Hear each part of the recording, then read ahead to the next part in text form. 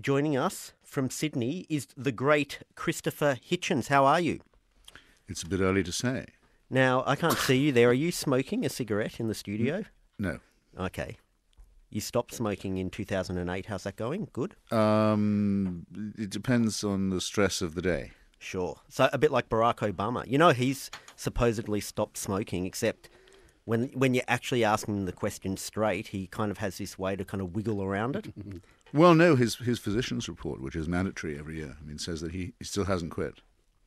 And it's actually amazing how much of a free pass he gets on it, because if there's one thing on which liberal America is in 100% agreement, it's that you can't have anything to do with the tobacco industry. Well, I'm totally on your... Because he looks so well on it. And I know. So thin. Yeah. I'm on your side. I'm the only person in Australia who cares that Barack Obama smokes. No one else is interested. You're the first person I brought it up with who even engages with it on any level, doesn't roll their eyes. Well, it's How do we know he hasn't rolled his eyes? ever since Mrs. Clinton, it means that he'll have to go outside, at least onto a balcony in his own house to do it. Oh, you don't like the Clintons at all, do you? Not very much, no, I don't. Why them as opposed to the Reagans or the Bushes? What did they ever do for you? Or the Obamas? If you have near you my book, Hitch 22, which is a memoir, among other things, of living in Washington over the last 3 decades or so, you'll find quite a lot to amuse you about Reagan, Carter, both Bushes, and the Clintons. But you really don't like the Clintons? Not much of it all that complimentary. But the Clintons seem like just charming, and good-humoured, and, Bill was always up there with a saxophone and stuff. Well, I had the disadvantage of being at Oxford with him. I didn't know him particularly. I was present at the moment when he didn't inhale, which is now, as you know, quite a famous moment. And I can tell you the story if you like. He didn't inhale because he never has inhaled. He, in contrast to Obama, is allergic to smoke. Ah, yes. So the way that he would take his dope was in a huge hash brownie or cookie, mainlining it down like that. So he always knew he'd have an answer to the inhaling question when it came. And only a few of us knew what a big fat lie it was. And what a big fat lie he is. But that's pretty clever. You've got to admire that. It's clever in a lawyerly way. It's clever in a low cunning way, yes. Now, can we talk about your book, Hitch 22? By all means, you may. Now, of course, the exciting bit that happened in your life is when you suddenly discovered that you were Jewish, or your mother was Jewish, but she never told you. No. So what did your parents tell you about God and religion when you were growing up? Well, my father, who was very, very stoic, Southern English, Anglo-Saxon, Anglo-Celtic, actually Hitchens is originally a Cornish name, had been brought up in a very strict Baptist home in Portsmouth, which is where the male side of my family is from. He was a naval officer for most of his life. And I don't think he wanted to inflict any of that rather stern Calvinism on me. So he was a refugee, if you like, from one kind of orthodoxy, and my mother was a refugee from Judaism, not in, I think, in the religious sense, but in that she and her mother had both suffered a little bit of unpleasantness for it in the 30s. And I think she just didn't, this is only my guess because we never had the conversation, because she died too young, and tragically, as I have to say in the book. But I'm pretty sure I know that she didn't want her boys to be picked on for being Jewish, and she wanted us to be English gentlemen. Yes, so just explaining to the audience, it was your grandmother who squealed? Yes, her mother outlived both her and my father, and lived to see the point where my brother did what I've since done, which is marry a Jewish woman, and decided that there was no further point in keeping the family secret. So this has sent me all the way back to Poland, or what is now Poland, but when my ancestors left would have been Germany, around the famous old town of Breslau, now Wrocław, to find out why they left and what the backstory is. And there's a whole chapter about that in the book on Die Judenfrage, as is sometimes used to be called, the Jewish question.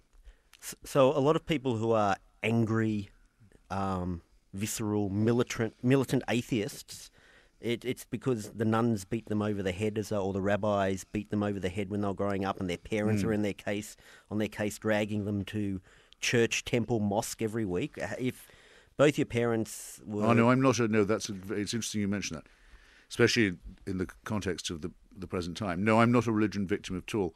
I was made to study religion and was taught it, as everyone has to be in England, where it is mandatory, as if it was divine revelation.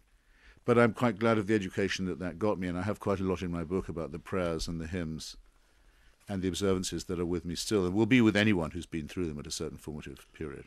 So what do you think has made you such a passionate spokesperson for atheism now, seeing you didn't... Well, the same as did then, which is what occurred to me then, which is it's all nonsense, and quite dangerous nonsense, and shouldn't be instilled into children, and probably wouldn't have a chance of surviving if it wasn't enforced. And I've always thought that as a matter of ontology and philosophy. But more recently, because of its intellectual defeat and retreat, it started to come back in horrible theocratic and absolutist forms of the sort that we thought we'd left behind, or some people thought had been left behind. Everything from, Islamic Jihad obviously is the most immediately pressing one, but Messianic Jewish settlers on the West Bank trying to bring on the Messiah by stealing other people's property, depraved papacy, a horrible Russian Orthodox church that helped in the devastation of Bosnia and is now becoming part of the sort of clerical bodyguard of the Putin dictatorship. In Russia, which is very much being underestimated with its nationalism and chauvinism and demagogy, very much undergirded by the church. So, and to say nothing of cretins trying to teach nonsense to American school children about what they call ludicrously intelligent design, in other words, creationism, with taxpayers' money. So there's a big desire to push back against that. Now, and I'm one of a group of authors who've decided to help organise a movement against it. Now, you just mentioned the Russian Orthodox Church. I read that one of the reasons you thought Lenin had his good side was because he destroyed that church.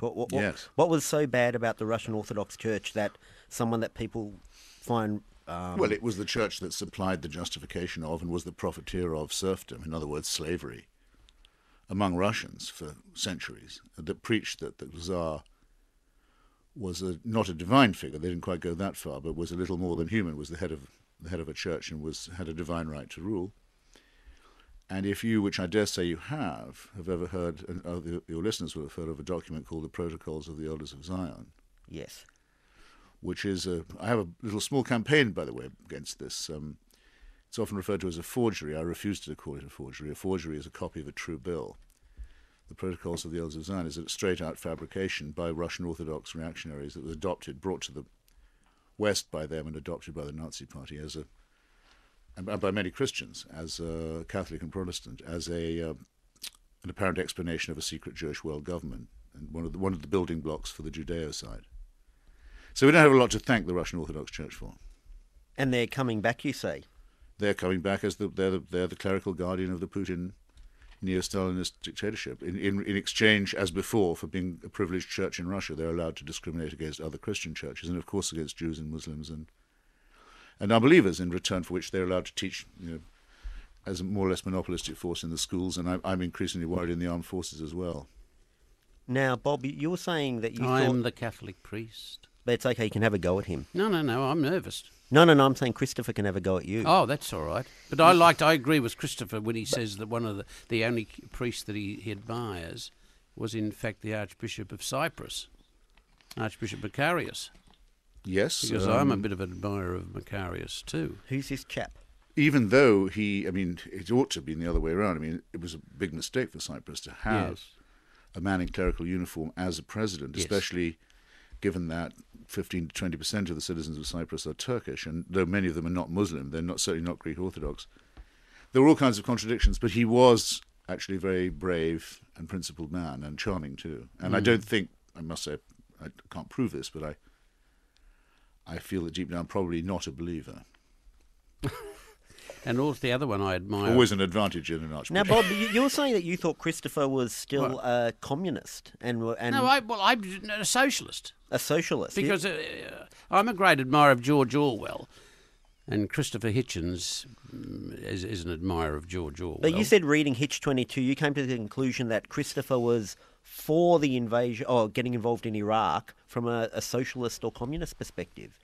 What do you make of that, I Christopher? said he was in favour Well, that of would the be- regime, Mr. Saddam Hussein, early days, simply because it was a secular regime, as opposed to an imposed Islamic regime. But then, your conversion.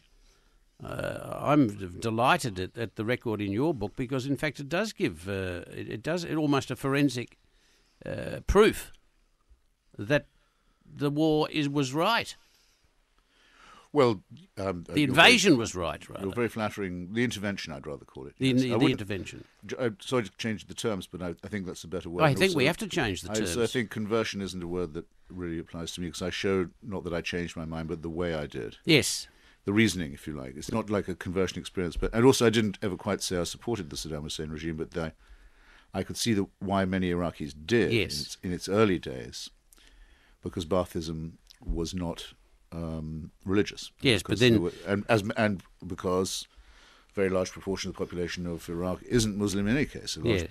And you also remind us There are that millions of Christians there, and until 1948 and the struggle over Jerusalem, there were more Jews in Baghdad than there were in Israel. But you remind us too, thank you, that Saddam and his regime did in fact segue from being secular to being fundamentalist Islamic. Yes, it mutated in the secular form into a fascist regime, which it had always had some sympathy for, and as it had had some sympathy for Stalinism, in fact, and some relationship with it. And your But blow above all, after the Iran war, it became, which many liberals refused to acknowledge, but which is absolutely inscribed in the entire record, and anyone can look it up, a regime absolutely wedded to the jihadist interpretation. But And you, it died in that way. you rightly say that the invasion may well be perfectly justified, but in fact the aftermath, you would agree, doesn't live up to our expectation of. No, but that certainly doesn't. But though, I mean, doesn't it stir you? It does me. That you can read in an everyday report in the newspaper now that Iraqi Parliament debates while the Iraqi Electoral Commission does the recount, while the Iraqi Supreme Court meditates on the consequences of the recount. It's surreal to read this, while the Iraqi newspapers and media comment on it. Astounding. It's surreal to read this if you knew what Iraq was like and had seen it 5 years ago when it was the private property of a psychopathic crime family. But No one ever gives any credit to this amazing achievement, or to the British and Australian and American soldiers who brought it about, and to the amazing American Iraqi, who was always beating the drum on behalf of the intervention. Well, these people were friends of mine, and I try and do them honour in my book. I mean, there's a whole chapter about the open conspiracy that we had in Washington to try and change the mind of the Bush administration and of the Democrats on this, and to say, look, we have to help. We've promised in UN resolutions and in Senate resolutions to move Iraq into a post-Saddam. It's safer for me to Sometimes, talk Yeah, about right. Iraq. sometimes That's what we should do. some people, like religious people, they have doubt that they're following the right path. Do you ever have doubt about I supporting? might add that I simply can't resist adding that one of our great enemies was the papacy and the Vatican, who opposed the policy at every single step, and of course that one of Saddam's chief lieutenants, Tariq Aziz, still awaiting trial, was a very leading Roman Catholic. I'm only saying that, I mean, my mob, the ordinary GPs at the bottom of the pile, are not necessarily guilty by association with the Vatican. Sure. Well, Hey, look, again, it's not my problem, but I mean, either you feel you owe a duty of allegiance to someone who's the vicar of Christ on earth, No.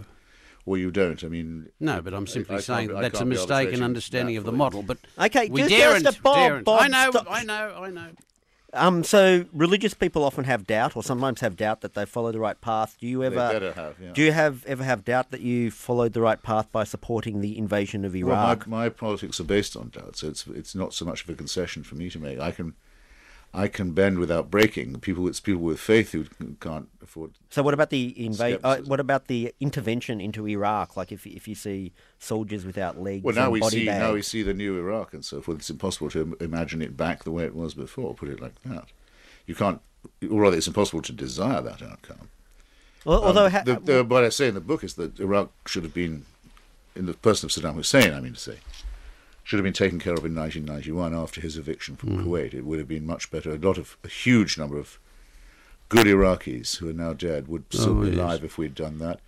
The sanctions wouldn't have killed hundreds of thousands of Iraqis, and the conditions of economic and social dislocation created by the sanctions plus Saddam that made Iraq into a beggared and bankrupt society. So what's happening? What's happening in Iraq? Conditions. What's happening in Iraq now? Because we don't get much reporting on it. Is that just because Obama's in charge and the media isn't as interested in trying to present a horror story? Are people still getting blown up there every day? Oh, sure, because the pitiless forces of Al-Qaeda and the former Ba'ath Party have been, in my opinion, for a long time in an alliance, and were in one already, but at any rate it's agreed are in one now. Doesn't make that much difference, and who are responsible, actually, for most of the civilian casualties and the destruction of the infrastructure, continue to wage war against the idea that Iraq could be a federal, democratic, pluralist state. They want it to be Islamized and made into part of the caliphate. And they deliberate. The more people vote, the more they put bombs outside polling stations. But at least that has a clarifying effect on the way I view the combat. I don't know if that's true of anyone else. Christopher Hitchens, your new book is Hitch 22, a memoir, and it comes with a free bookmark. That's pretty cool. Oh, well, that's what you get if you have an excellent publisher like mine, Alan Unwin by name. Thank you very much for joining us. Find bookstores everywhere, and try and go to an independent one if you can. But otherwise, just grab it. You won't be sorry. Thank you, Christopher, and not Chris, because I know that gets you annoyed. It does. I promised my mother. Oh, that's lovely. I promised my mother I wouldn't circumcise or amputate my name. Thank you, gentlemen, for having me. Thank you, sir. Thank you, Appreciate it. Sunday Night Safran. With John Safran and Father Bob Maguire on Triple J.